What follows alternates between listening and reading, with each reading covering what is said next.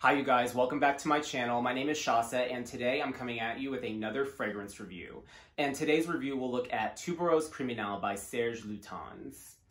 Tubereuse Criminelle comes from either the Criminelle collection or the Bell Bottle collection, and I will say that this is one of my all-time favorite Serge Lutens fragrances. Although I own many of his creations, if I had to pick a fragrance that has kind of become my signature as of late, it is definitely Tubereuse Criminelle. So before we jump into the notes, let's get into a little bit about the story behind Tubereuse Criminelle. Tubereuse Criminelle was inspired by Baudelaire's poem called Flowers de Mai.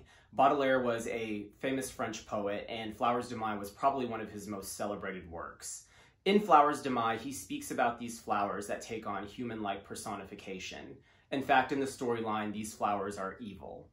And Baudelaire really kind of talks about them in this very almost cold, sinister way. In fact, Serge Lutens kind of summarizes the entire poem by saying, Baudelaire was right, let's give the flowers back to evil.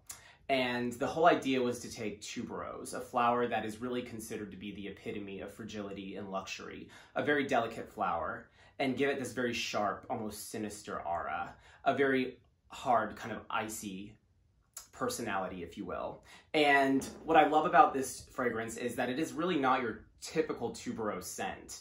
Unlike other perfumers, what Serge Lutens was really trying to do is he played up this one particular accord in the tuberose flower called methyl salicylate. And methyl salicylate is an ingredient that actually is kind of a natural scent molecule present in tuberose. And this particular molecule has a very kind of balsamic, sharp, kind of cold smell to it, if you will. And it definitely kind of has this almost balmy, almost ointment-like smell if you get really close into the heart of the flower. And Serge Lutens exaggerates this note in the opening of the scent to just, like I said, give it this very piercing, sharp, icy quality. If you could just imagine tuberose, and instead of, this actual flower having petals, instead of its petals being there, they were knives. That's really what Tubereuse Criminelle kind of feels like on the skin. So right from the beginning, you get this very sharp methyl salicylate note that comes from the tuberose flower. And that floral note is joined by other florals of hyacinth. You also have jasmine and then orange blossom. After about 10 or 15 minutes, you're into the heart of the fragrance, and that's when notes of clove appear, which definitely adds a distinctive spiciness to the fragrance. And then you also have the addition of styrax. And styrax is actually a note that almost gives this tuberose note that is so prevalent within the perfume a very leathery, rich undertone. So while the fragrance is cold, you definitely do have some really interesting warm depth behind this fragrance. Once we're finally in the base of the fragrance, you get this very soft touch of vanilla. And the vanilla definitely keeps the fragrance profile from going too sharp or too astringent. It gives it a slightly soft, kind of subtle warmth, and definitely helps to make the fragrance composition a little bit more well-rounded.